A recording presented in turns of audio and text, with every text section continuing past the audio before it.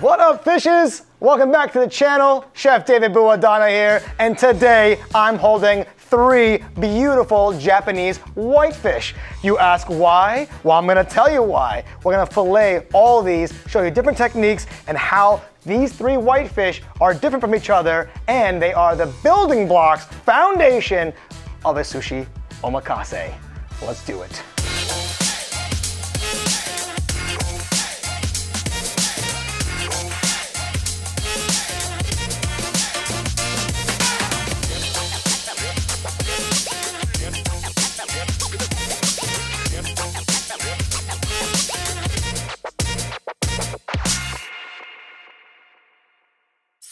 All right, fresh catch of the day.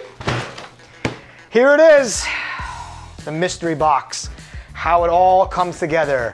So this box here contains fish from Japan. People ask all the questions, how long does it take? Is it frozen? Is it flash frozen? Is it fresh? Is it on dry ice? Many questions. So I want to kind of explain to you guys the economics of the fish business. So this box here is from Toyosu Express, Toyosu Market, which is the new Tsukiji market in Tokyo. As you can see here, I'm gonna zoom in for you in a minute. It's gonna say Miami, which is my closest international airport. I'm in the East Coast here. And it's going to tell me what's inside my box. This box literally flew from Japan with fish in it with just ice.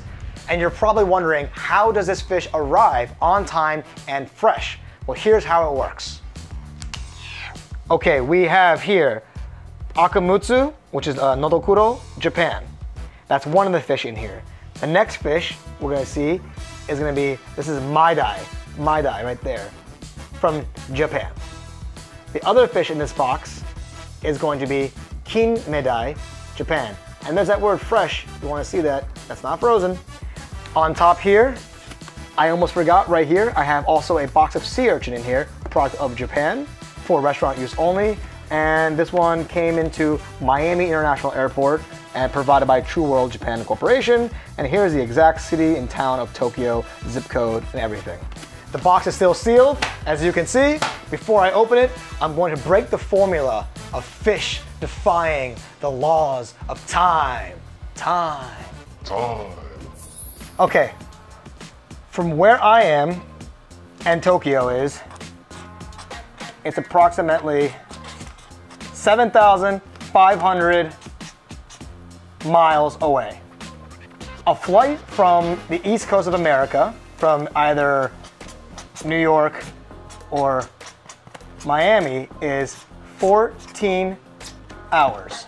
If we travel at approximately 530 miles an hour, which is the speed of a plane, and Japan, from where I am, is 14 hours ahead. If this flight landed Tuesday, 12 p.m. my time, this is when it landed, Eastern time zone, it took off Japan at Tuesday, 12 p.m.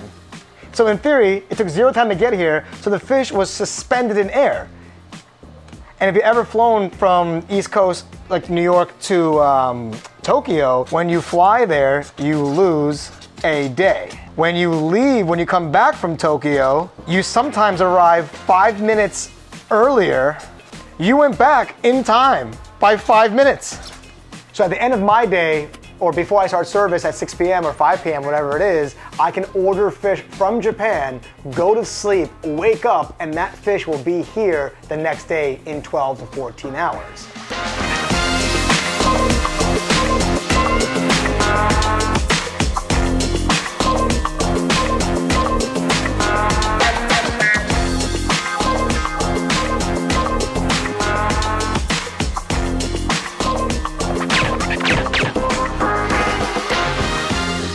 So today's video is focusing on 3 of the most predominant Japanese whitefish that come in the omakase, and that's going to be the first and the foremost Madai, which is like the king of the ocean in Japan. Japanese Madai is available year-round. It's got a great oil content, delicious, nice and firm, yields very well, and they do farm raise them, and they are wild, easy to catch, and they're delicious. The next one is Kinmedai. So Madai, Kinmedai, that's the snapper family. That's why it's red snapper or sea bream, and this one is golden eye snapper. And these fish are caught down below in very, very dark depths. That's why they have these large eyes to be more receptive to light. And they are caught on electric rod because of how deep they really are. A more sought out, more desirable fish, more of a superior snapper. And the taste is going to be much different, a little more oily, and just delicious.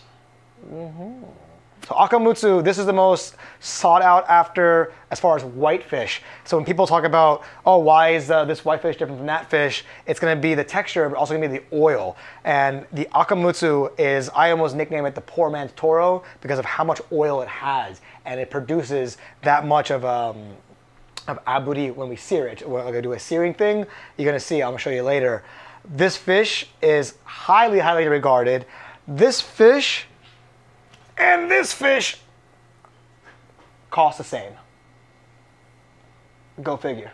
Whitefish called shiromi is the beginning foundation of omakase, and that's why usually in a sushi bar you tend to get flounder, hirame, or you get like a kampachi amberjack or a madai red snapper as the first 1 or 2, 3 pieces. It's going to be a white fish, and that starts a progression of the flavors. But to add akamutsu into the 12th or 15th piece of a 20-piece omakase, that's a bold move on the chef, but also because that fish is so high prized. So today I'm going to show you the different techniques, preparations, and why this fish is so sought out after, and why this fish is so embedded in the sushi game.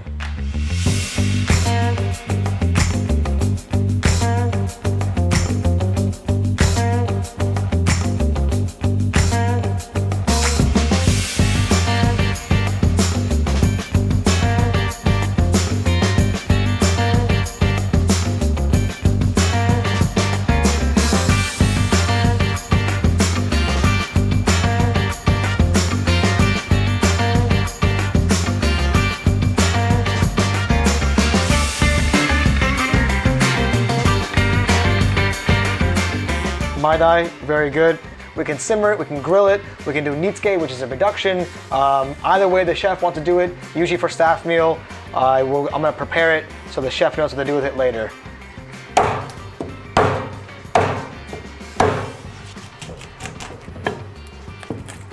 A little something, something. Let's save it for staff meal. Let's move on.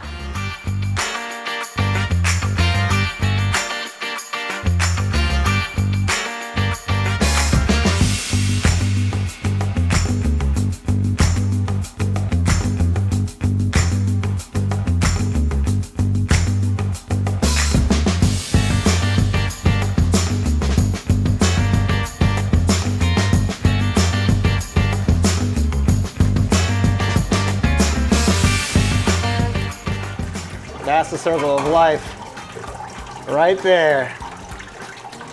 We eat shrimp, they eat shrimp. So that's how you can see that's real nature. But that's the beautiful thing to see that it's been eating very well. It had a full stomach before it was caught. It was eating shrimp. Those are like little beautiful little shrimp there. Sometimes you find squid, you find all kinds of things. And that's the circle of life.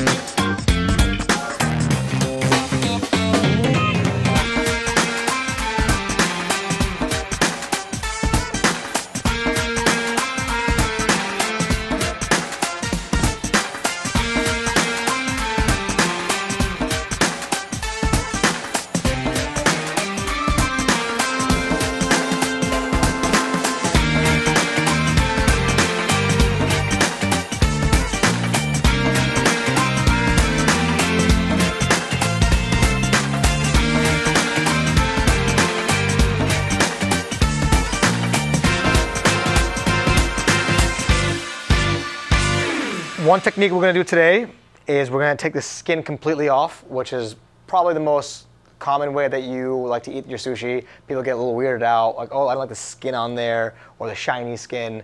A few things, the skin can be edible. I'm gonna show you how to do that afterwards. Another thing is the skin is shiny. That's actually a compliment to the chef, especially when you eat silverfish, ikarimono, which is a silver fish, literally. But a lot of fish actually have a glimmering silver color to it, or in this case, the Madai, when I properly skin it, it's actually gonna leave all the muscles and the red kind of ink blot, if you will. And that means it's a perfect skin. Skinning fish is probably the most technical and difficult part for sushi chefs, and we grade each other on how well you skin a fish. So customer won't realize it. Also, you won't really see fish in its large form. You might see it when if you're the first seating and all the fish is in front of you. You can see the different colors, and you might see all the silver. But this is how sushi chefs grade each other, and skinning fish is the most technical. So what you want to do is kind of just get in there on the edge, and right where the skin separates from the meat, kind of, you can even use a little towel here. You can just grab it.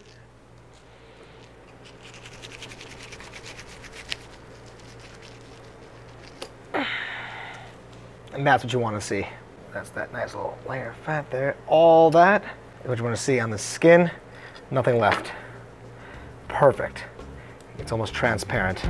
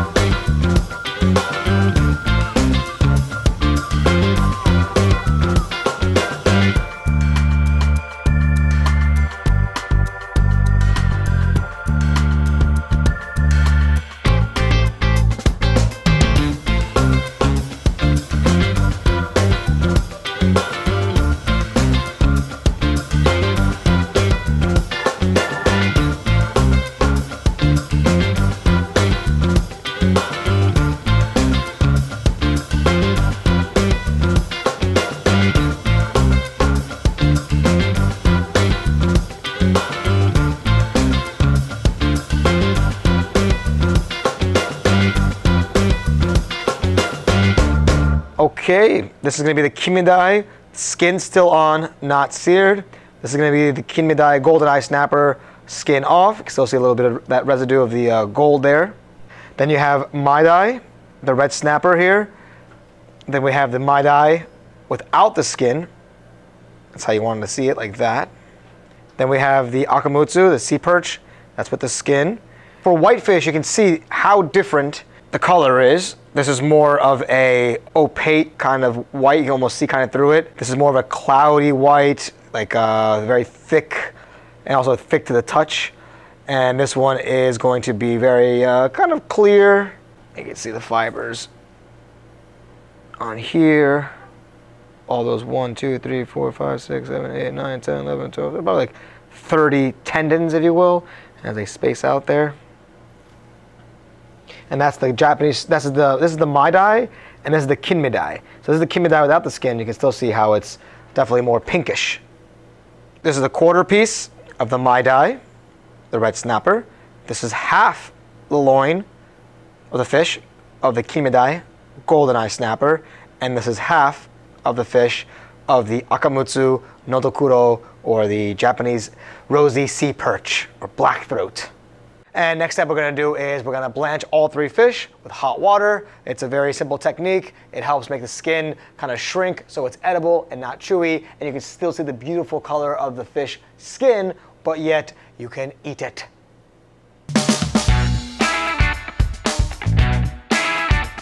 The technique of searing with the hot water is you wanna kind of shrivel the skin and not blanch and cook the meat. So the technique would be to lay the fish downward, but you don't want to go this way. When we pour the hot water, if you do it this way, this is the way the scales run. So if you hit the hot water, it's going to just go right over it. But if you hit the hot water going this way, going backwards, if you will, then you're going to see how it can catch each little groove.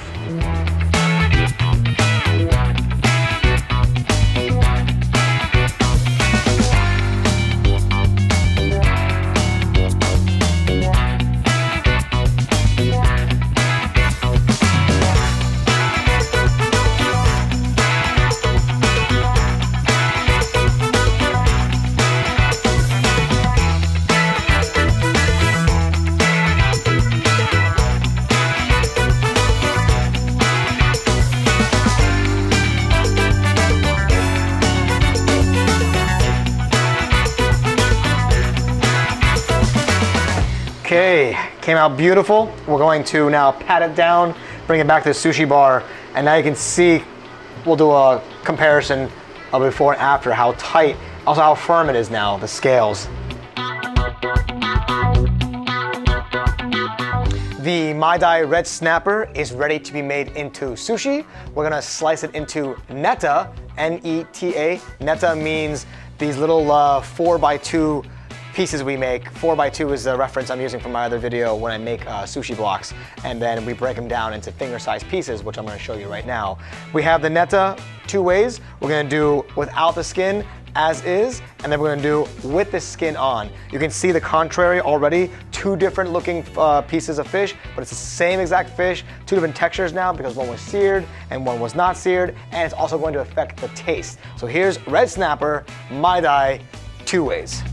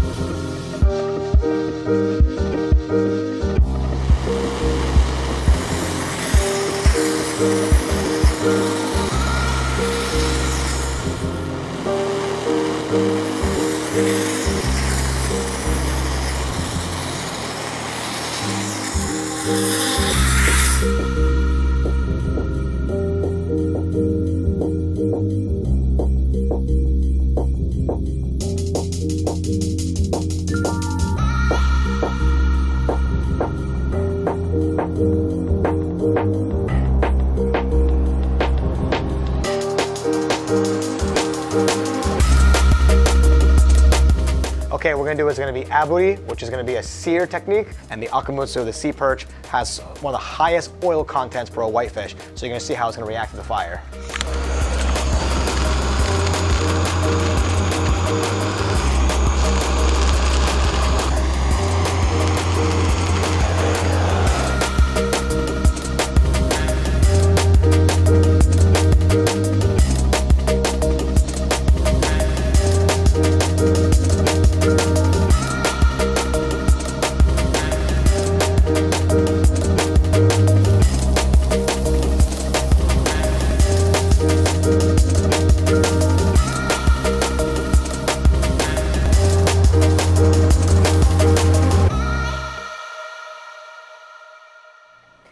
I want to do a little quick comparison of the three types of fish with the skin on it, and I'm going to sear them, and you're going to see how much oil comes out. So here we have the Madai, red snapper, the least oiliest, the Kinmedai, probably more desirable, oily and a softer flesh, and the Akamutsu, the Japanese sea perch, which is the crème à la crème white fish.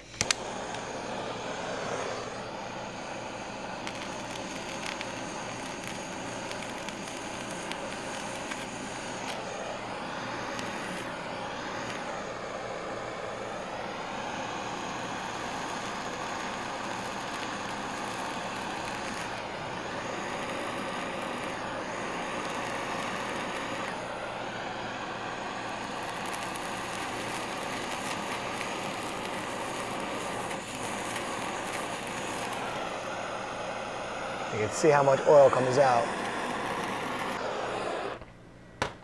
So you can see here, if I take my finger and I touch how much oil comes out of this fish. It's a very oily fish, as you can see. And then as you can see, this fish, the Kinmedai, not as oily as the other one. And the third finger, barely nothing. So that Akamutsu really is full of oil.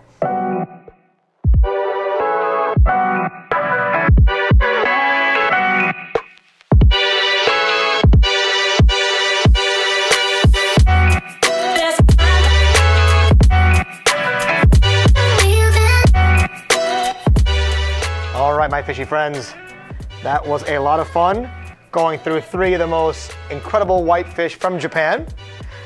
I hope you guys enjoyed that. If you liked that episode and you want to see more, you gotta subscribe, ring the bell, and a little thumbs up. Until next time, sleep well, my fishy friends. 7,500 miles, New York to Miami, but if it goes the same day and from the Earth, and the Earth is, no, well, if you take 2 times the speed of the plane, and then you ask Elon Musk, you're like, okay, if I get Elon Musk to give me some rockets, and he's like, okay, you can take the rockets, but you need to bring Pepe. And I was like, well, who's Pepe? He's like, all right, well, E equals MC squared times the speed of light plus Toyosu Market, and then Pepe Sylvia. Pepe Sylvia! Pepe Sylvia! So I go up to Pepe's office, and what do I find out, man? What do I find out? There is no Pepe Sylvia. If there's no Pepe Sylvia, you gotta be kidding me! I got boxes full of Pepe!